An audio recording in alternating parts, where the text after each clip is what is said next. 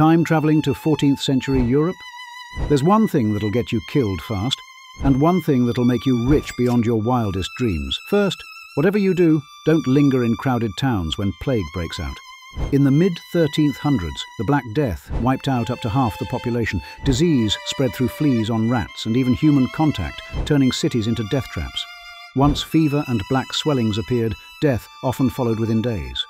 Local authorities burned infected houses, quarantined districts, and sometimes sealed entire towns, trapping anyone still inside. But if you survive, capitalize on the labor shortage.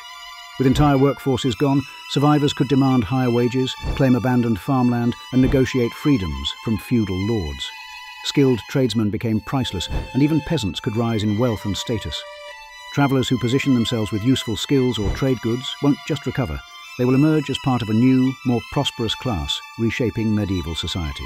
Avoid the trap. Seize the gold mine. This has been your Time Traveller's Guide.